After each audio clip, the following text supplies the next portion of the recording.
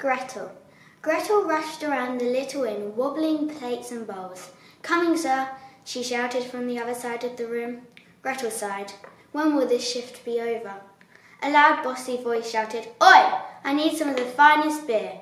Gretel sighed. She had been scurrying around all day. She grabbed a bottle of beer with her smooth, delicate hands. Gretel was wearing what she thought to be a white dress, but really it was a white dress that had been sick. You see, Gretel wasn't the most pleasant and clean girl. She was more, let's say, more of a dirty, disgusting girl. Gretel placed the beer on the table, and without a thank you, the girl left to take the next order. But just then a little old man walked in.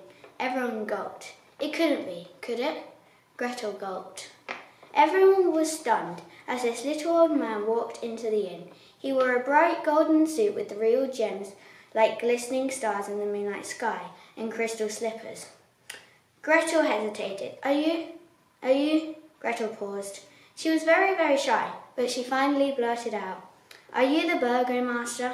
The old man replied in a stern voice, "Yes, I am indeed, and I'm here to hear the story. Get me some lager, would you, love?" Just as Gretel was going to get it, something rushed up her throat, and she left.